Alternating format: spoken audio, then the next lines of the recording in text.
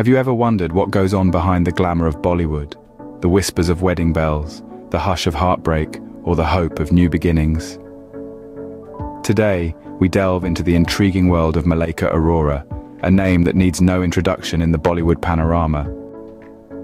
It's no secret that the stunning Malaika Arora and the charismatic Arjun Kapoor have been the talk of the town for quite some time now.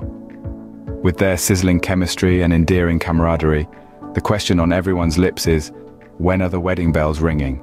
In a recent episode of the popular dance reality show, Chalak Dikla Ja, renowned choreographer Farah Khan couldn't help but ask Malaika about her wedding plans.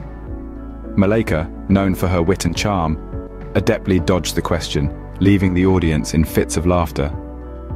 When the host, Farah Khan, stepped in to clarify Farah's question, Malaika responded with a statement that had everyone intrigued.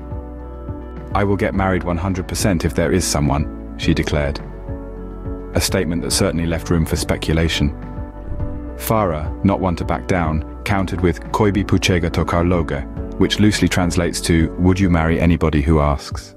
Malaika, ever the sport, sheepishly replied, "Once bitten, twice very shy." This candid conversation comes in the wake of Malaika's ex-husband, actor and producer Arbaaz Khan, tying the knot with celebrity makeup artist Farah Khan. Malaika and Arbaaz were married in 1998 and chose to part ways in 2017, yet they continue to co-parent their son Arhan.